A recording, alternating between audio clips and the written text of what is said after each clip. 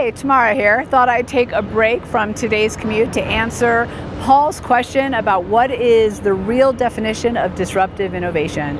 And of course, this mostly daily vlog is brought to you by our good friends over at the Colorado Maker Hub, the place for all kinds of tinkerers of all ages.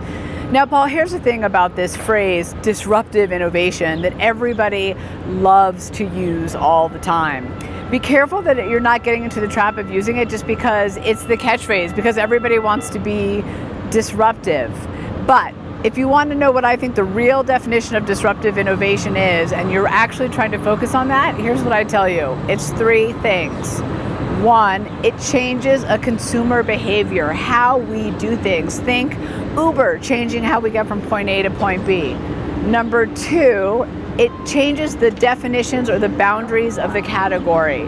Think Cirque du Soleil redefining what it meant to be a circus. Or three, it's more internally driven and it changes the trajectory of your business. Maybe you were headed this way and now you're headed that way.